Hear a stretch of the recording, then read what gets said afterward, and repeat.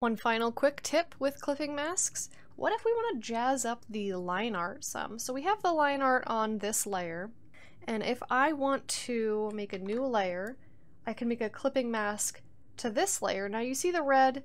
It's now pointing at this layer here, the line art layer. It's not going to point at our star layer. So if we want to add some neat colors to the line art, we can go ahead, and now we don't have to worry about making our brush the exact right thickness to fit on the line art.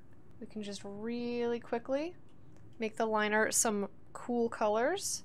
Okay, maybe that was a bit much. You can also toggle it on and off. So, you know, here's all of our scribbles, and here it is into the line art below. But you can see how you can do all kinds of cool things with clipping masks. Really simple tool with incredible capabilities. I hope this helped.